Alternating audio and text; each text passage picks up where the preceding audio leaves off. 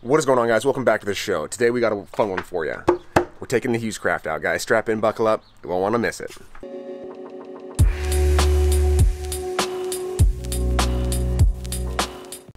The plan for today, I think I'm going to split up today's episode into 2 episodes. One of them, or the first episode, which is going to be the first half of the day, is just going to be kind of scouting the river and finding some quality structure to fish out of.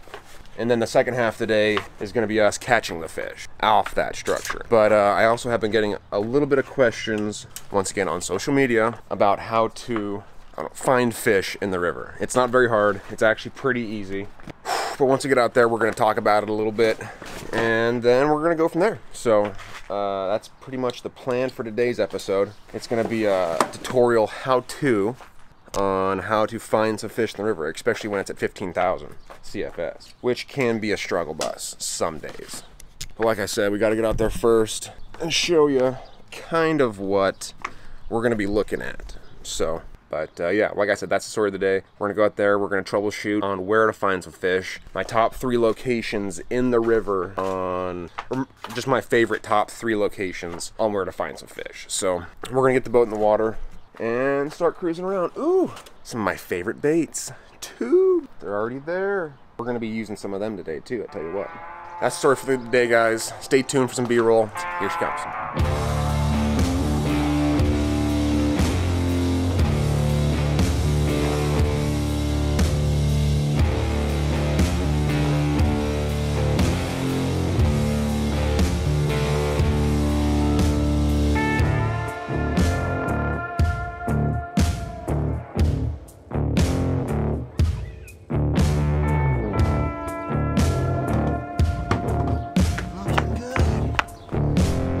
Now, probably the most important part of boat maintenance, making sure your 2-stroke has enough oil in it.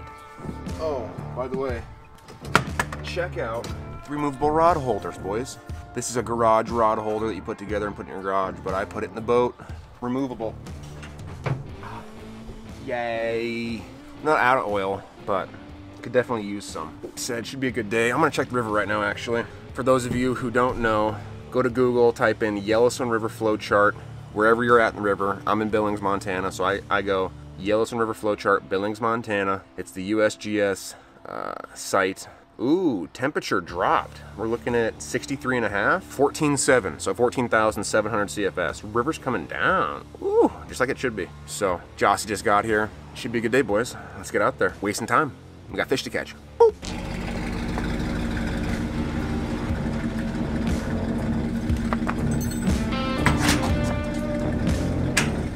The first time we've been out here since the soccer trip, actually. Late spring, right before the river got real bad. Almost there. There she goes. Just had to get her started a wee bit. You got the plug in? Gotta make sure she's pumping water here. We got a problem right off the bat. We're not pumping any water, eh? Well, we're gonna figure this out real quick. Pull it out. It ain't pumping water. I think it's a little bit clogged or something. Gosh, this is not how I wanted to start today. Oh yeah, she's clogged up. She's clogged up good. I actually have a tool. Good thing I'm resourceful. Drop it back in. Let's see if that worked. Looks like there's grease in it.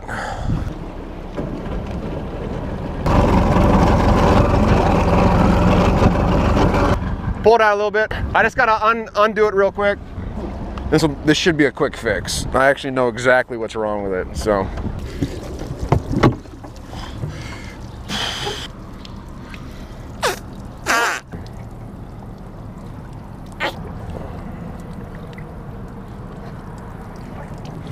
Try blowing in it now, eh?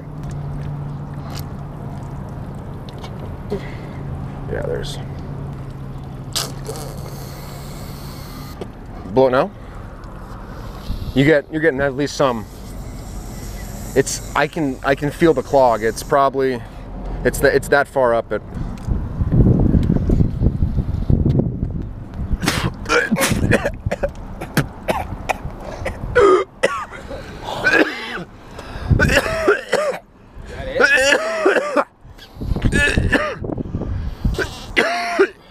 Suck it up. mouth? There was that thing in it. Yeah, like it a lot. So that right there, boys, is an easy fix. Whenever you're not pumping water, just check your water line there. Could always be something clogged in there. You always want to make sure you're pumping water. Because if you ain't, you got a fucking problem. Pumping good now. Oh, that's real good. I like that a lot. That's how she should be.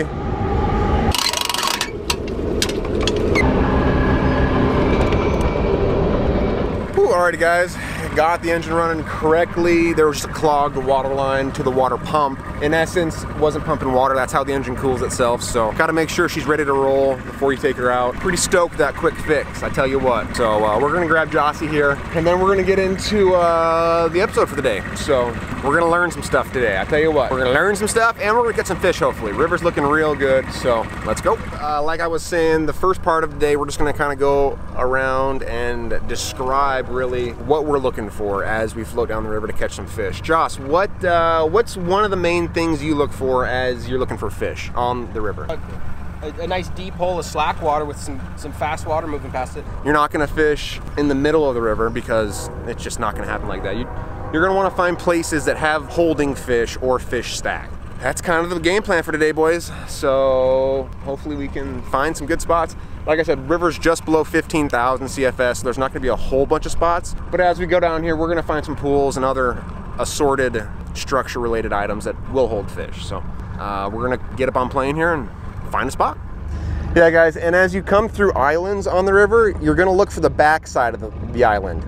It's gonna generally hold lots of slack water. Slack water, just like Josh said, fast water coming into slow water up a channel on the back side of an island generally holds a lot of fish, and it's generally pretty deep right there on the break.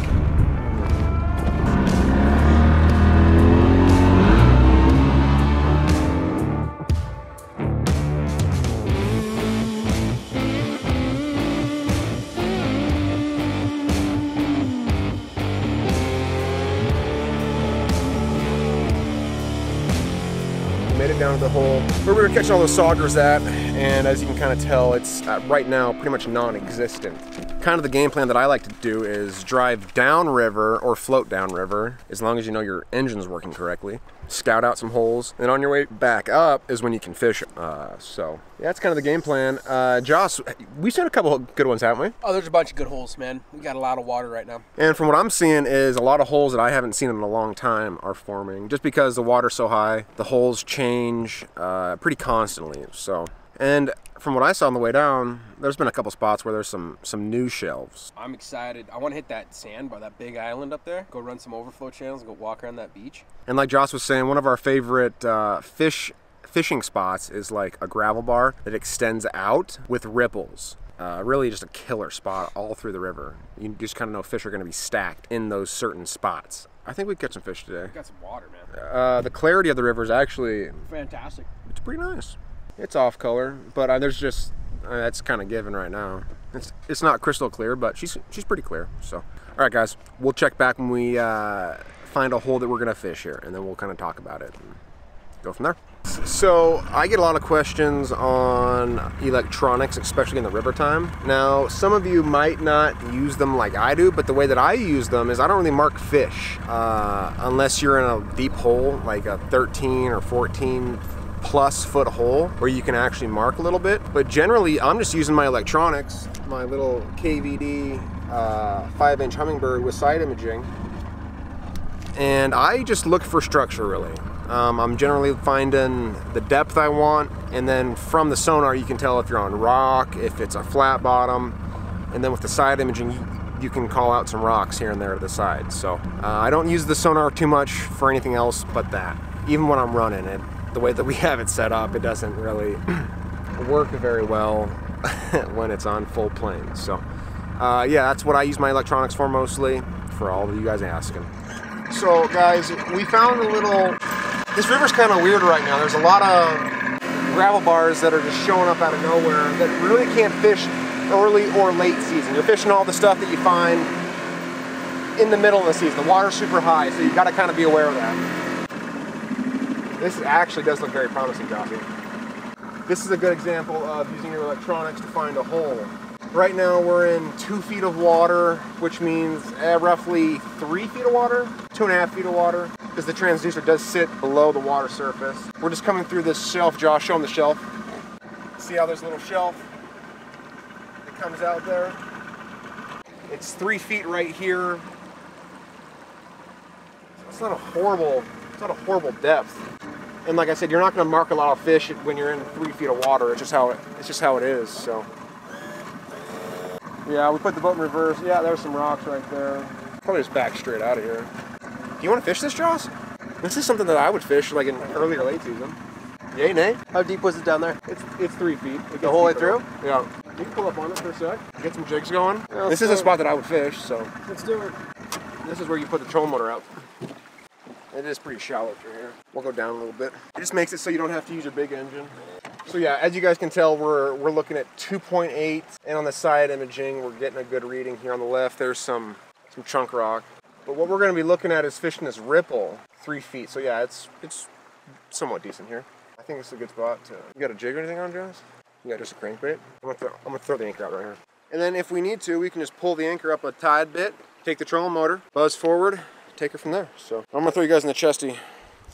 Honestly, I did just rig up some rods, but I think I'm gonna throw kits. I wanna throw kits right now.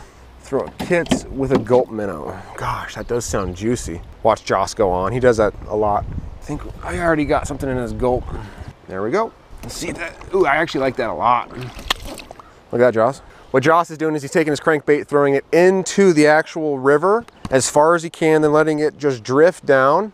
And then he's reeling it straight up this ripple. So it's a good way to get an extra 30 feet out of your cast. You got a fish on? Had one. Had one, yep. And in the river, you can really pinpoint where the fish are stacked too. This would be a good drop shot spot. I think I'm throwing a drop shot on, dude. I mean, drop is just so freaking. On a swim bait, I already know what I'm doing. Same thing we caught those smallies on.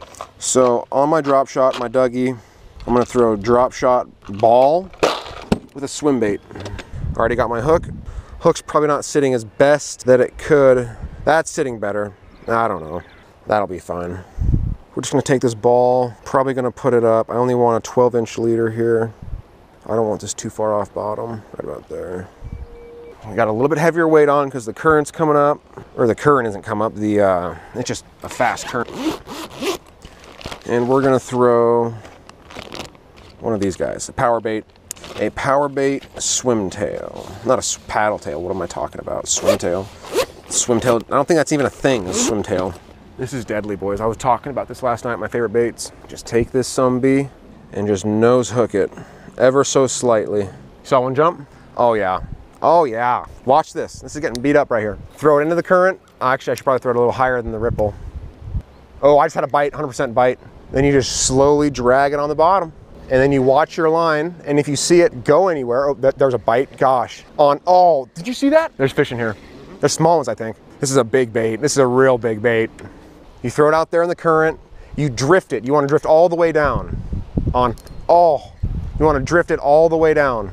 And then you'll start ticking rocks, and then you start your pull back. The back 2 slots have impulse minnows. There, throw it some line. I think I got something on. Oh, dude, it just, you feel it, ding, ding, ding, ding, ding, ding, ding, ding. On, yep, on, itty bitty, just an itty bitty. Ooh, better. This is a better one. So, I mean, he just came off. I do like those impulse minnows. I caught some saugers on them. Okay. Well, from what I'm seeing, too big of bait right here. I need a downsize, which is fine. Fish on, already calling it. Maybe a little 2-inch impulse minnow wouldn't hurt too. Blue might really stand out very nicely. Like I said earlier, guys, while you're fishing this, is just nose hooking it. Nose hook everything. Yep, right in front of me, but yeah, these fish are gonna start eating this. Just need to downsize a tad. Watch this fish on. I knew there was little bitches down there fucking nibbling. You can actually see them jumping. I think I need a little more weight. Oh, on. There we go. There we go. Shiner. I knew there was something down there biting. They're all top shelf right now. Like I said, guys, we're looking for these rock ripples that just jet out into the river, you know, and they carry at least Oh, that's a 50-yard ripple. This guy smoked it right in the snoot. I hate these fish. Ooh, right in the eye. Yeah, drop shot strikes, fish number 1. Little one. I told you they were idiots. Just a simple nose hook. I think that's, I want to say a 1/8 or a 1/4 ounce weight. Oh, wow. On? Yeah, pretty much. They're actually hitting on this side of the wake, not foam. Like I was telling you guys in the top 5 baits, that blue and silver. Gosh, it's good. Yeah, I can see fish jumping all through here. This makes me think that gravel island is just loaded with fish. I think. Fuck, he's nibbling. There we go. I let him eat it. He went ding, ding, ding, ding, ding, ding, ding, ding, ding, and then I set the hook. It's a shiner. Watch it be a sauger or something. 100% shiner. I hate losing my swim baits. I think that was my only blue one. And then those shiners, oh, tangle you up a little bit. Well, time for a new swim bait. You caught them deep, didn't you? Oh yeah, they're all out there. Yep. Whew, alrighty guys, that was kind of a little example for you of us coming down the river, finding a spot we like, cruising over a few, deciding this is one we wanted, taking the electronics, coming through, making sure it was the right depth. Even though it was a tiny bit shallow, she still produced. Right now there's just shiners in this hole, a giant school of shiners it looks like, so nothing too sporty, if you know what I'm saying. I know I got some shit on the sauger video because somebody was upset that I didn't recognize a moon eye or a gold eye. Calm down. They're all shiners, guys. So either way, that's a little demonstration of how to find some fish on the river. That's gonna wrap it up for this episode. The next episode is the second continuation of this day. We're gonna actually go try and hammer some smallmouth or sauger, whatever wants to bite. So thanks so much for watching, guys. Hope you enjoyed. Like, comment, subscribe if you haven't already. We'll see ya on the next episode.